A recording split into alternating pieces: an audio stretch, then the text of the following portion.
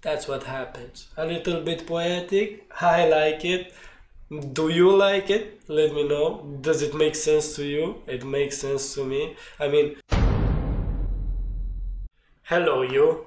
This is Ciprian G. At the present and precise moment of 5:23 p.m. 10/01/2018, documenting the step number 20 from the book Steps to Knowledge, channeled by Marshall Vian Sama. So, step number 20, it's called I will not let doubt and confusion slow my progress. This step was done on the 8/01/2018. It was a practice of gazing into the object of choice, again, so practices of 15 minutes. I've done them one at 3:33 and one at 8:33.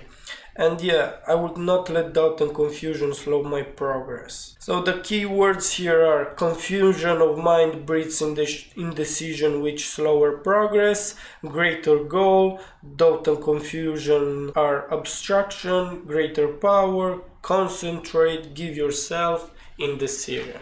So let me read what I wrote after I ended both of the practices. Matter of fact, I just wrote this like on the 9th, but I have a lot of experience when it comes to letting doubt and confusion obstructing me from reaching my goals. So let's see what I wrote. Indecision has, and still is to some degree, been the most limiting trait of mine when it comes to fulfilling my desires.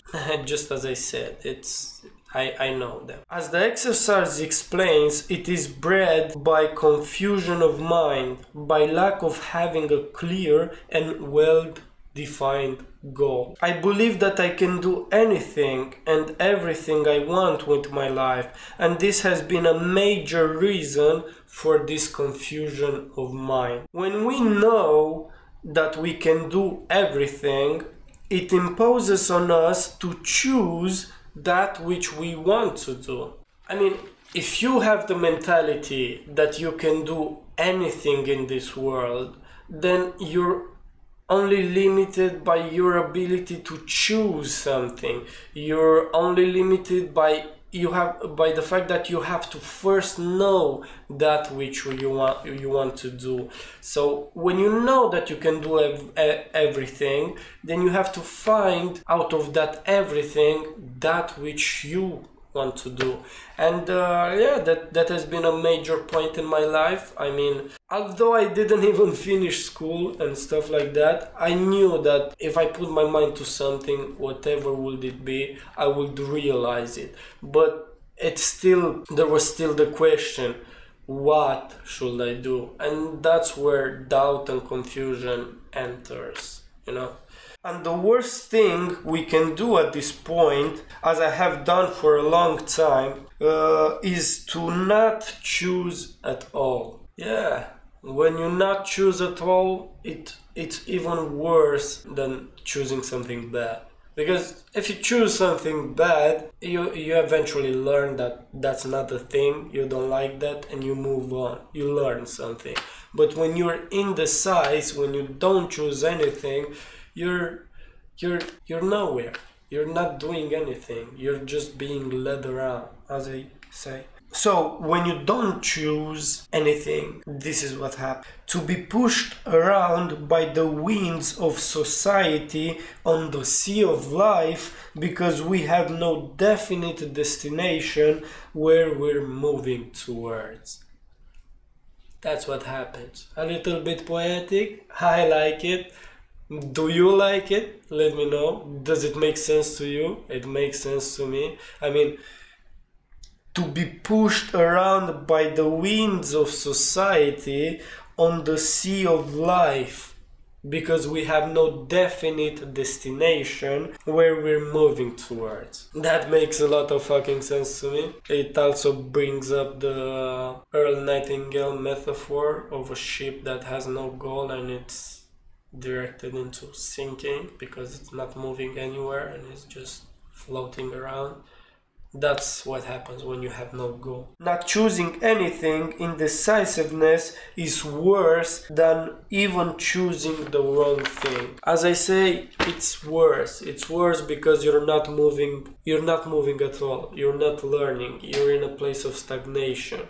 And that has been a major point for me for a long time, because I would have these great ideas about what to do, but my indecisiveness wouldn't allow me to do them because I was afraid of what would my friends think, family, people around me, and stuff like that. I would leave those things to them. I mean, they would shape my life because I wouldn't do them because I was afraid. I mean, I would let fear shape my life because I didn't have enough balls to do them.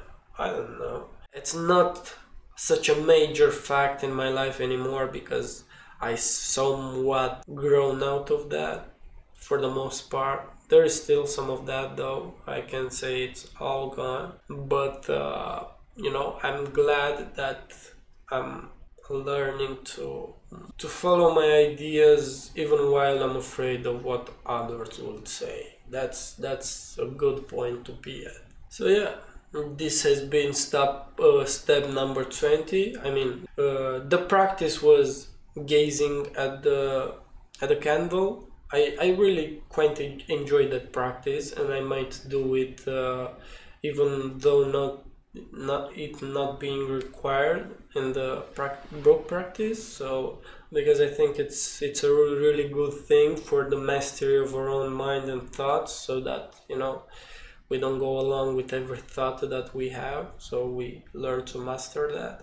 And yeah, really nice practice. And this has been step number 20. I thank you for having watched, if you did watch, and hey, if you liked this video, maybe you like the others too, so I don't know, watch them.